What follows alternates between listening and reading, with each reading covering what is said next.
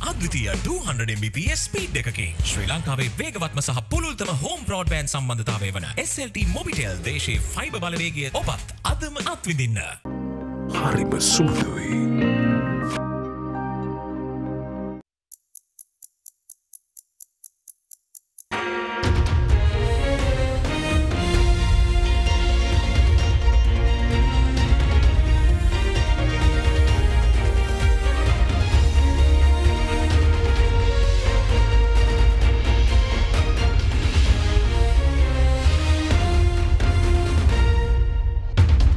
Tonight on First at 9, this Wednesday, the 2nd of August, 2023. Health gets 30. President directs 30 billion rupee dispensation to the Health Ministry for urgent medicines. Kehelia reforms. Health Minister Kehelia Rambukwala announces landmark reform with the repeal of NMRA and SLMC Acts. UNP unbanned. Minister Harin Fernando and Manushana Nayakara have their UNP memberships reinstated following their SJB suspensions. Exports explode. Sri Lanka's Export Development Board aims to increase exports to $31 billion by 2027. Alliance Finance මෙතුරු රන්නයි සේවාවෙන් රන් පවුම්කට රුපියල් 1,70,000ක ඉහළ අධිකාරම. ඔබේ විශ්වාසය දිනු සෙන්සුරයින් දැන් ළඟමැති ෆාමසියෙන් ලබාගත හැක. This is AdaDerana First at 9, live from Studio 24 in Colombo. Good evening and welcome to First at 9. I am Shanella Fernando in your top stories for tonight. The President's Media Division in a statement today said that the President directed authorities to formulate a new medical act within 6 months with the aim of addressing shortcomings in the present medical ordinance. The statement said that on the President's directives to the NMRA to expedite the approval process for FDA-approved drugs and reference drugs from other countries that collaborated with the Health Ministry, the NMRA sought to obtain cabinet approval to make the necessary amendments to the NMRA Act that will ensure faster access to critical medications. A discussion related to the health sector was held today at the President's office under the chairmanship of President Ranil Wickremesinghe and the ministers in charge of the subject and ministry officials. In order to protect the health and well-being of the people, the President has instructed that a new medical bill be compiled and presented within 6 months. It was also decided that an additional provision of 30 billion rupees be dispensed under the provisions of the Ministry of Health to meet urgent medical needs for the next 3 months. The President instructed the Ministry of Health and the National Drug Regulatory Authority to submit proposals for establishing laboratory facilities with the World Health Organization's benchmark 4 to assess the quality, safety and efficacy of medical products. We should go theoretically we can. Theoretically we can. And we decide and that we go for benchmark to give us first paper on how you achieve benchmark 4 and what are the steps to be taken and a time frame. And then with that, what are the other resources that are required. So if you are prepare that and give us a report, prepare amendments to the medical ordinance and to the regulations with the involvement of a high-level committee comprising Secretary, Health, Legal Draftman, the President, SLMC and submit it to the Cabinet. I think you all should have a committee which will draft a medical act. Yeah, sir, actually we have started working on it at the council. Hope in a few months' time we should be ready with it. Following the meeting with the President, Health Minister Kehelia Rambukwala confirmed that the National Medicines Regulatory Authority and Sri Lanka Medical College Acts will be repealed and restructured to allow for a more free and fair market. The minister tweeted that repealing the acts are paramount to ensure reform and that no drug monopolies would unduly benefit at the cost of the people. The minister went on to add that additionally, the nursing vocation will be opened up for students who study all education streams and not just those who study science. He further confirmed that guidance will be sought from the WHO to implement an accredited benchmark for laboratory for drugs testing in Sri Lanka.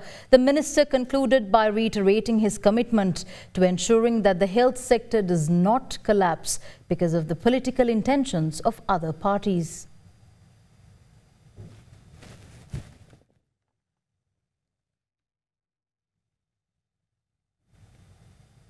The Central Bank of Sri Lanka issuing a statement today regarding designated foreign currencies in the country. The statement read that all foreign designated currencies are only to promote trade and investment relations between the two countries and not for domestic payments and settlements. The statement was issued to clarify misconceptions regarding foreign designated currencies, including the Indian rupee. The Indian rupee was recently authorized by the central bank for transactions with Indian exporters, and as such, clarity was given as to why the rationale for authorizing designated currencies is to minimize transaction costs and support the transactions through legal channels.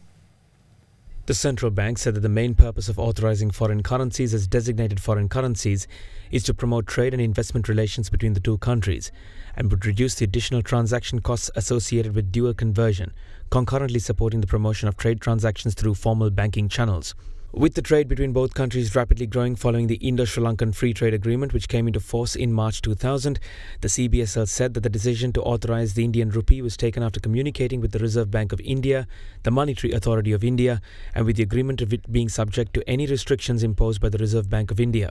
As such, in August 2022, with the concurrence of the Reserve Bank of India, the Indian rupee was authorized by the CBSL as a designated foreign currency in Sri Lanka. However, the CBSL maintained that the legal tender in Sri Lanka for domestic payments and settlements will remain wholly the Sri Lankan rupee. An authorization of Indian rupees as a designated currency does not make it a legal tender in Sri Lanka for domestic payments or settlements.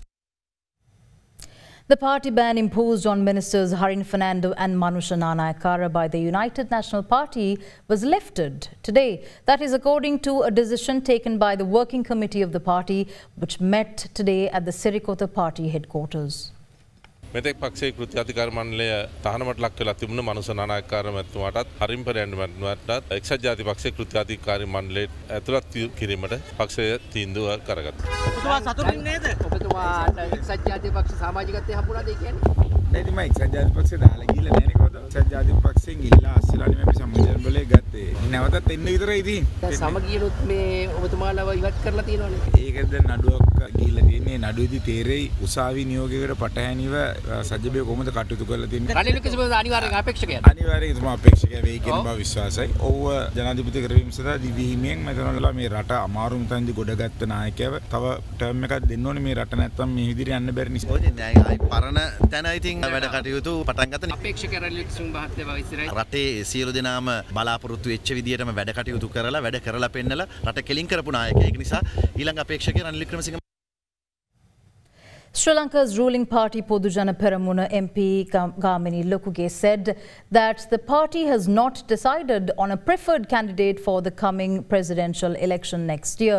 Moreover, a party member will be selected as opposed to supporting a common candidate. However, Labour and Foreign Employment Minister Manusha Nanayakara said that a majority of all parties have agreed to support President Ranil Wickremesinghe as the candidate for the coming election. Meanwhile, MP Ranjith Madhuma Bandara of the main opposition Samugi Jana Balawegaya said that the opposition is confident that the motion will get the support of a majority of MPs in the ruling party.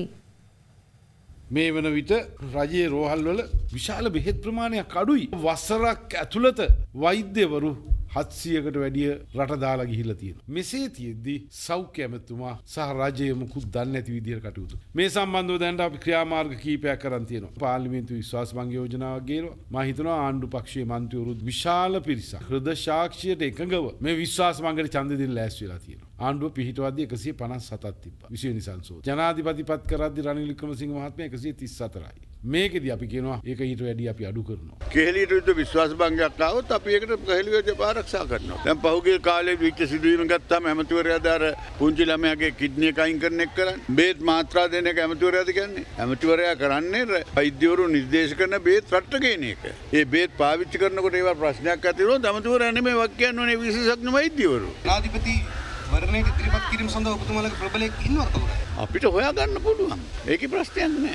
ඒ කියන්නේ පොදු අපේක්ෂකයෙක්. පොදු අපේක්ෂකයෙක් නේ. අපි එදාට තීන්දුව කරන අපේ පක්ෂෙන් කවුද ඉදිරිපත් කරන්න කියලා. ඒ කියන්නේ රනිල් වික්‍රමසිංහ ඊළඟ ජනාධිපතිතුමනට ඉදිරිපත් කිරීම ඔබතුමාලගේ මතයක් නෑ. තාම මෙහෙම මතයක් නැහැ. නෑ ශ්‍රී ලංකා නිදහස් පක්ෂය නැවත එහෙම සන්ධානයක් ගොඩනගන්නයි කියලා පක්ෂයේ සභාපතිතුමා සමද්දම කාර්ය සභාව ප්‍රකාශ කළා තියෙනවා. ඉදිරියේදී වාමවාදී දේශප්‍රේමී ජාතිකවාදී සියලු බලවේග සමග දැවැන්ත පෙරමුණක් පොදු ජාතික වැඩපිළිවෙලකට එකතු වෙන්නට අපි කටයුතු කරමින් ඉන්නවා. නියමිත වශයෙන් මැතිවරණයක් පැවැත්විය යුතුයි. ඒ නිසා ලබන අවුරුද්දේ මැතිවරණ වර්ෂයක් බවට පත් වේ. ජනාධිපතිවරණයෙන් පටන්ගෙන ජනාධිපතිවරණයට රනිල් වික්‍රමසිංහ ජනාධිපතිතුමා පොදුවේ සියලු පක්ෂවල එකඟතාවයෙන් ඉදිරිපත් වෙනවා. විපක්ෂයේ කීප දෙනෙක් විතරක් වෙනත් අපේක්ෂකයෙක් එක්ක එකතු වෙලා වැඩ කරයි. හැබැයි විපක්ෂවල ඉන්න බොහෝ දෙනාත් දේශපාලනයේ අමතක කරලා රට දියුණු කරන්න ඕනේ කියන හැමදෙනාම දැනට මේ වෙනුවෙන් එකතු වෙලා වැඩ කරන්න කැමැත්ත පළ කරලා ඉන්නවා. The naked corpse of an unidentified individual was recovered from the Kaduwala area yesterday. The individual, identified to be between 30 and 40 years of age, is believed to have been a victim of severe assault wounds. Meanwhile, several casualties were reported following a collision of a passenger bus and a truck this afternoon. One woman died and 15 others were reportedly injured. With that, let's take a look at more news in brief. The naked body of an unidentified individual was recovered near Lake Road in Kaduvela. The deceased, who is believed to be aged between 30 and 40 years old, has reportedly suffered assault injuries. Police suspect that the victim had been beaten to death prior to being abandoned in the Lake Road area. However, the identity of the deceased is yet to be uncovered and further investigations are being conducted by the Kaduvela police. Meanwhile, in Tulhiria this afternoon, several casualties were reported when a passenger bus collided with a truck. One woman has passed away and 15 others were reported injured following the tragic accident. The victims are receiving medical attention at the Warakapola Police Base Hospital, while Warakapola Police is currently conducting further investigations into the matter. On Saturday, a Sri Lankan family residing in Melbourne, Australia had been attacked by a gang of 4. The victims surmised that the theft of their car could well serve to be the motive behind the act. However, a 17-year-old was arrested and investigations in search of others are currently underway. Sri Lanka bags 4 golds at the 12th Bali International Choir Festival 2023. The Soul Sounds Academy and few soloists won gold medals in the solo classical music and children's choir category. The Soul Sounds Academy returned to Sri Lanka yesterday, winning 4 golds at the 12th Bali International Choir Festival 2023.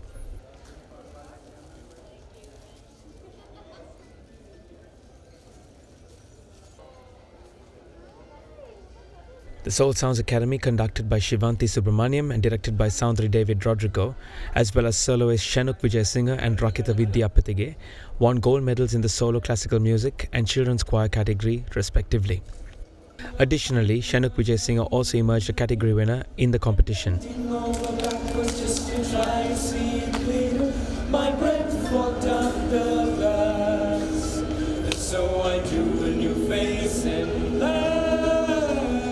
The Bali International Choir Festival, one of the most reputed choral festivals in the world, welcomes choirs each year from around the world.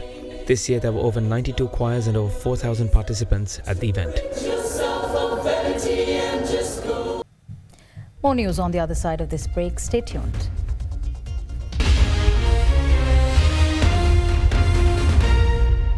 ගොඩමට පෙරලි කරන බලපුළුවන් කාරයා මහින්ද්‍රා යුවෝ ටීමෝ වෙතින්. වැඩම ගොඩයි ගොඩම තමයි ස්වරාජ් tractor ටීමෝ වෙතින්.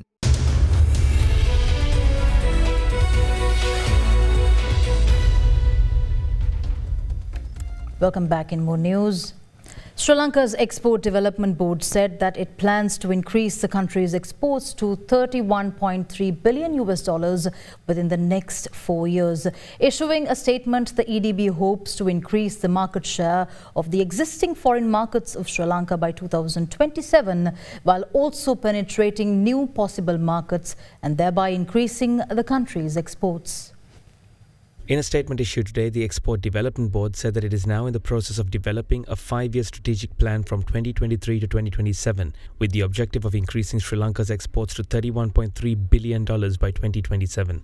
The plan also encompasses increasing market share of Sri Lanka in the top 10 existing export markets, namely the USA, UK, India, Germany, Italy, the Netherlands, Canada, the UAE, Belgium and France by 10% annually.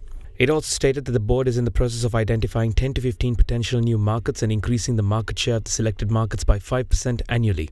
EDB says that it plans to promote customized value-added products and services to the identified niche markets with premium prices and carrying out product market analyses on high-end niche markets in addition to disseminating their findings with the exporter community.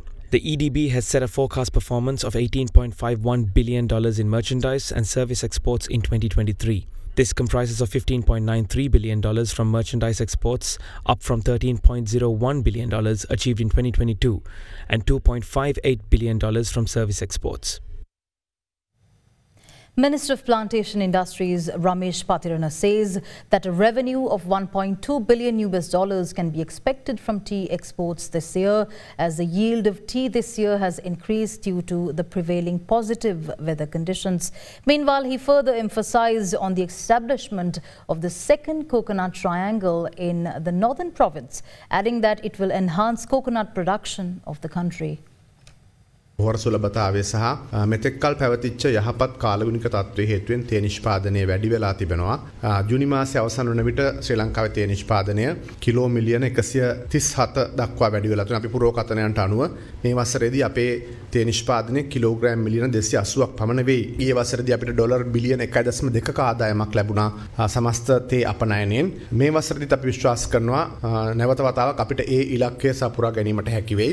ගිය වසර දෙකේදීම අපි rubber අපනයනිනුත් dollar බිලියනයක ආදායමක් උපයගෙන තිබුණා. මේ වසරේදී කිසියම් අඩුවීමක් තිබෙනවා ඉල්ලුමේ. ඒකට හේතුව තමයි තේ රබර් පොල් අපනයන භෝග සහ ඇඟලුම් ඇතුළු සියලුම අපනයන්නේ කිසියම් අපගමනයක් පෙන්눔 කරන එකට හේතුව තමයි ලෝකයේ ආර්ථික අර්බුදයක් තිබෙනවා. ඇමරිකාව සහ යුරෝප ඇතුළු රටවල තිබෙන ආර්ථික අවපාතය හේතුවෙන් මේ වසරේදීත් අවම වශයෙන් රබර් අපනයනින් අපිට ඩොලර් මිලියන 900කට ආසන්න ආදායමක් අපිට ලබා ගන්න පුළුවන් වෙයි. ශ්‍රී ලංකාවේ පොල් නිෂ්පාදනයන්ට ලෝක ඉල්ලුමක් ඇතිවෙමින් තිබෙනවා. මේ වසරේත් අවම වශයෙන් අපිට ඩොලර් මිලියන 700කට අධික ආදායමක් පොල් ආශ්‍රිත අපනයන ලබා ගන්න පුළුවන් වෙයි. ඒත් එක්කම අපි ජනාධිපතිතුමාගේ විශේෂ ඉල්ලීම මත උතුරු පළාතේ පොල් ත්‍රිකෝණයක් ශ්‍රී ලංකාවේ දෙවන පොල් ත්‍රිකෝණය උතුරු පළාතේ ස්ථාපනය කරන්න මේ අවුරුද්දේ කටයුතු කරනවා. සැප්තැම්බර් මාස 2 වෙනිදා ලෝක පොල් දිනයට සමගාමීව උත්තර යාපනය පේදුරුතුඩුව මන්නාරම සහ මුල්ලතිව් කෝකිලා ප්‍රදේශ ආවරණය වන පරිදි උතුරු පළාතේ සියලුම දිස්ත්‍රික්ක මුල්ලතිව් වවුනියා කිලිනොච්චි සහ යාපන දිස්ත්‍රික්කයන් ආවරණය වන පරිදි මේ වැඩසටහන ක්‍රියාත්මක කරමින් විශේෂ ප්‍රවර්ධනයක් කරන්න අපේ ශ්‍රී ලංකා පොල් නිෂ්පාදනයට විශාල ශක්තියක් උතුරේ පොල් ත්‍රිකෝණයෙන් ලැබෙවි කියලාත් අපි විශ්වාස කරනවා. Sri Lanka sold 180 billion rupees worth of treasury bills at an auction held today, with yields falling across maturities as compiled by data from the central bank.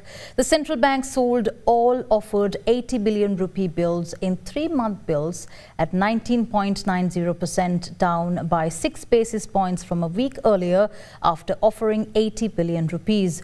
All offered 55 billion rupee bills in 6-month bills were sold at 17.57%, down by 12 basis points, while all offered 45 billion rupee bills of 12-month bills were sold at 14.16%, down by 13 basis points from a week earlier.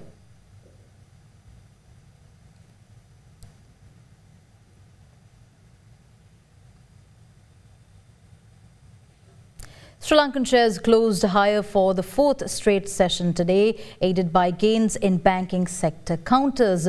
The old share price index closed up 0.53% at 11,446.83 points, gaining for a 4th straight session. Commercial Bank, DFCC Bank and the National Development Bank were the top gainers on the Colombo Stock Exchange All Share Index, rising 2.8%, 6.82% and 4.44% respectively. Trading volume on the All Share Price Index fell to 89.3 million shares from 91.8 million shares in the previous session. Market turnover grew to 3.8 billion Sri Lankan rupees from 2.75 billion rupees in the previous session. The banking sector was the top contributor to market turnover, while the capital goods sector was the second highest contributor. Foreign investors were net sellers, offloading stocks worth 323.5 million rupees, while domestic investors were net sellers, sold shares worth 323.6 million rupees.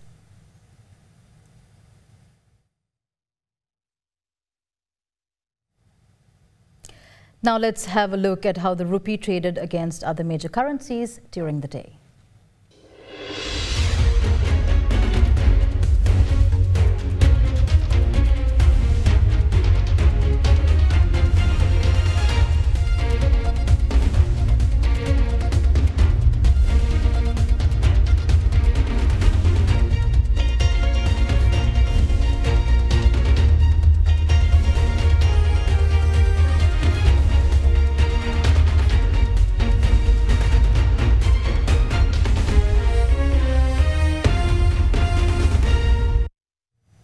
Oil prices surged today, trading near their highest level since April, buoyed by crude and fuel product inventory data showing robust U.S. demand. Meanwhile, crude oil inventories have also started to fall in other areas as demand outpaced supply, which has been restrained by significant production cuts from OPEC, which have supported prices. Brent crude futures for October were up 44 cents to $85.35 a barrel, while U.S. West Texas Intermediate crude for September climbed 48 cents to $81.85 a barrel. U.S. crude inventories fell by 15.4 million barrels in the week ended July 28th, compared with analysts' estimates for a drop of 1.37 million barrels. Gasoline inventories fell by 1.7 million barrels compared with estimates for a 1.3 million barrel drop. Distillate stocks fell by 510,000 barrels compared with analysts' estimates for a build of 112,000 barrels. Both are indicators of robust prompt fuel demand in the U.S. Crude oil inventories have also begun to drop in other regions as demand outpaced supply, which has been constrained by deep production cuts from OPEC+ that has provided price support. Analysts expect Saudi Arabia to extend its voluntary oil output cut of 1 million barrels per day for another month to include September in a meeting of producers on Friday. Concerns that oil buying in China remain as the world's biggest oil importer may slow as prices rise. With that, we wrap up tonight's edition of First at 9. Thank you for joining. I'm Shanella Fernando. Have a good night.